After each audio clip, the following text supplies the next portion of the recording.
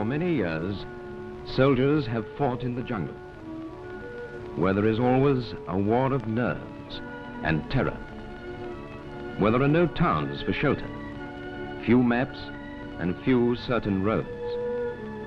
Yet, even in the jungle, the cool logic of life must be argued out. For some, it was the logic of maneuver, reconnaissance, and patrol.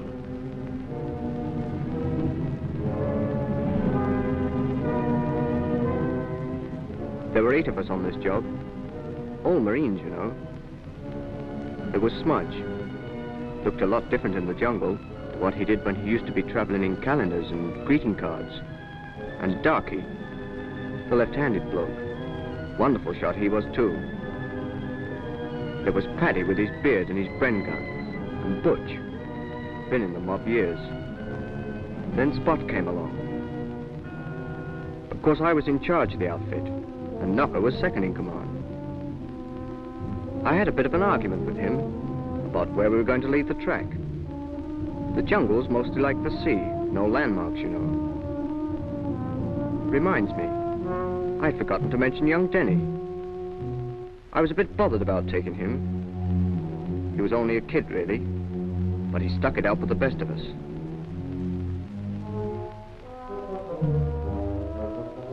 It must have been after midday when we dived into the undergrowth. I reckon we'd better do a mile before we made bivvy for the night. A mile's about 4 hours hard going.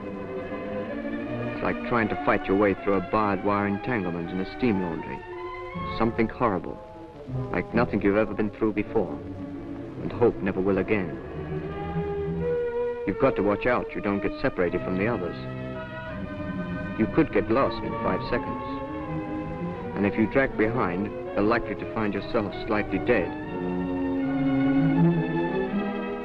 It turned out we had not gone astray, so I decided we better think of keeping down for the night. I didn't like the pool that was nearby.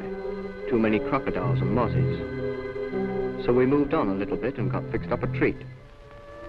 Even organized a fire to brew a drop of char. There's a trick way of doing it, you know, so the smoke travels up a tree trunk and doesn't blow around.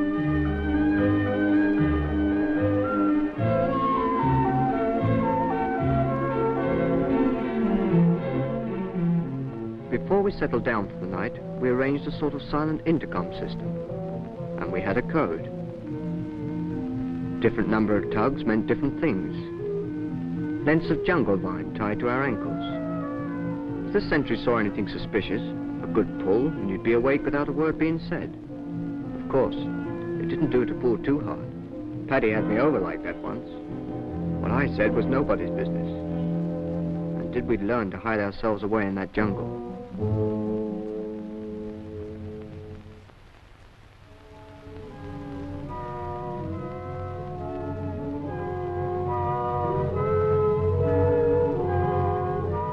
Quite early the next day, we had to cross a couple of miles of paddy fields. You have to keep clear of the skyline. You stumble into the furrows and the buffalo tracks under the water, and it's a fight to keep your weapons dry.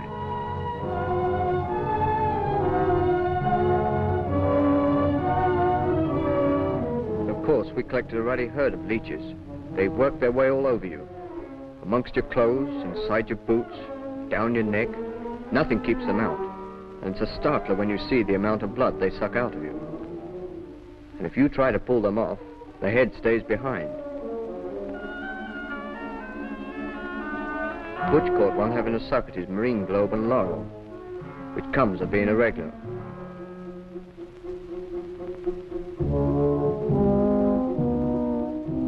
We were given a lot for a long rest, but we had to get cracking again, and on we plodded. And no little pub waiting at the end of the day's hiking. I knew there should be a village nearby, so me and Knocker had another little conference and decided to split into 2 parties to do a recce from different sides. It looked the ordinary little jungle village, tucked away on its own, with Jap a million miles away. But I couldn't be certain.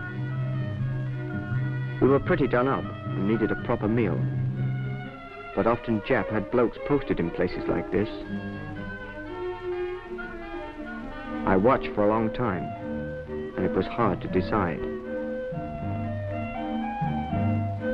In the end, I was fairly certain there were no Japs about, so I thought I'd chance it.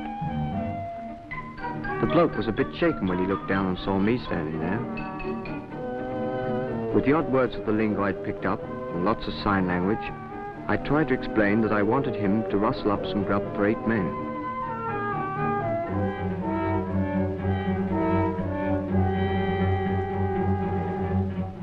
Someone had to stay on guard, of course, and it was Spot's turn, which made him chocker. A hungry type is Spot. He can't bear to wait for his food. The villagers did us proud. Fruit and veg and those little peppery sort of patties they had. All sorts of stuff.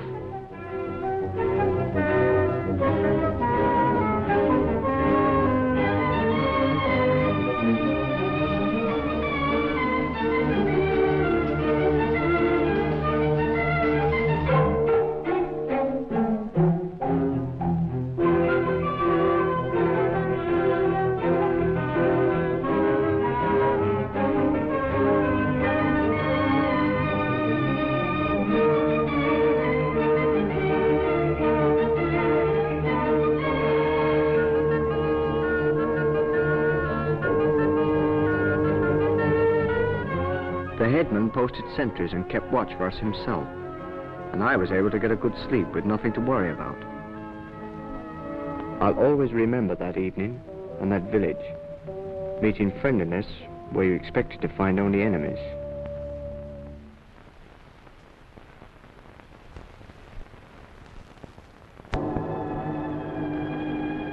At the other side of the village was a river, and the other side of the river was enemy territory.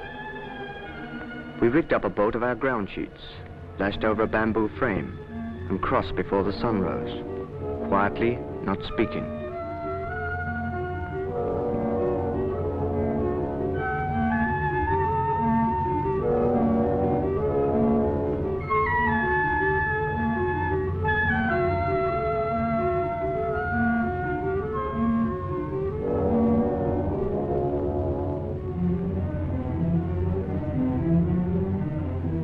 It was the same hard going as on the other side, but now there were other things to think of than the hard going.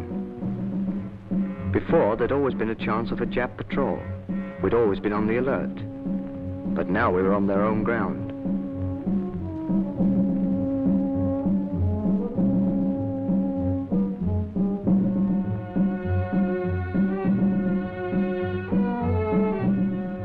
We only knew that the objective had been occupied by the Japs.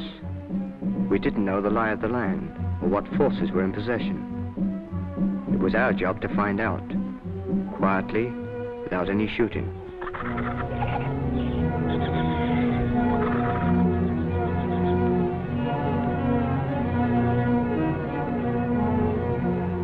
It wasn't until after midday that we met our first sign of the enemy. It all happened very quickly.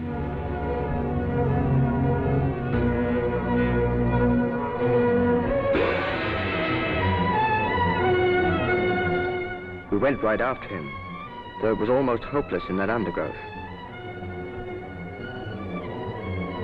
We were all dead tired, hardly able to stand.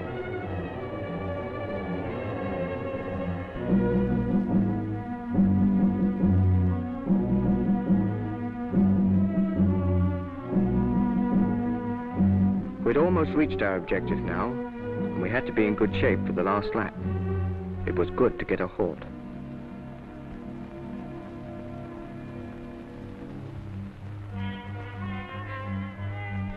When we first sighted the objective, they were burning the undergrowth in front of the village.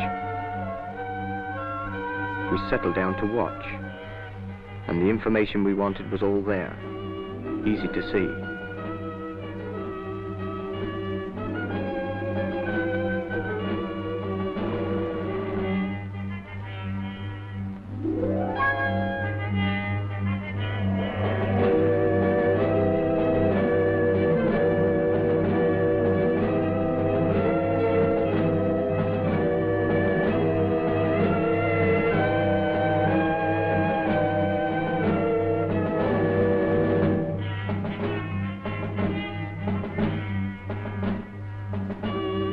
We had to get a Jap before we made for home.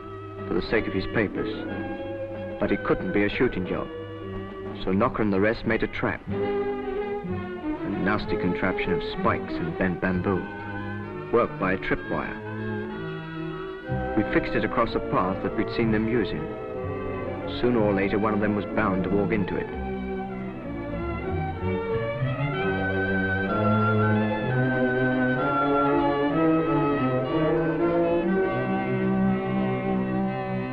Usually you get away without trouble at times like this, but there's always the chance of having to fight your way out. We got ready to fight.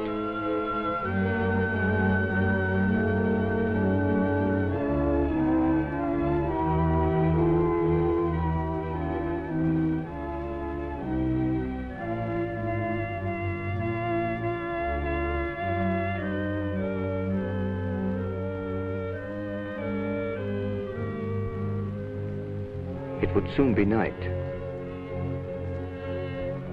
and there was nothing for us to do except to stay still and quiet and wait.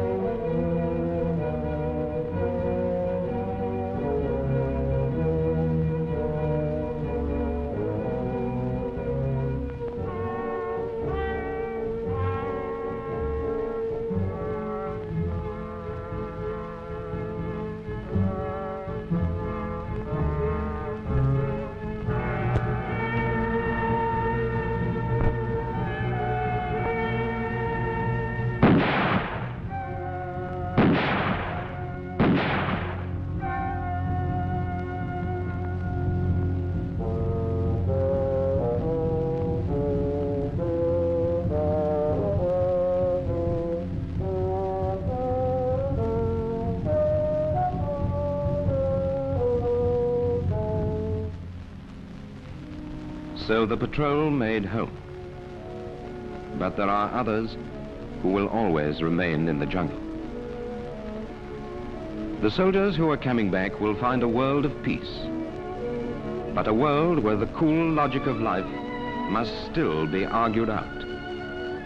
A world with very few maps and few certain roads. They will remember how evil can be beaten in its own surroundings by men who kept calm and kept together.